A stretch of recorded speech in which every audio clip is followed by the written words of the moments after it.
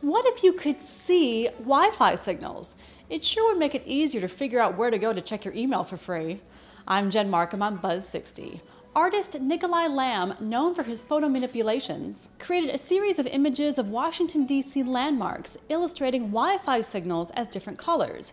Using data from a Wi-Fi coverage map on the city's website, Lamm depicted how the energy from a Wi-Fi signal travels in waves with different channels, emits the source in a sphere.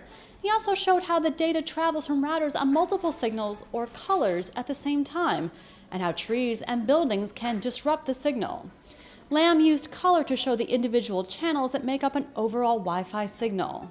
It'd be so cool if this was a real thing. Can you imagine all the color exploding in dense urban areas? Now all we need is for the passwords to be visible too.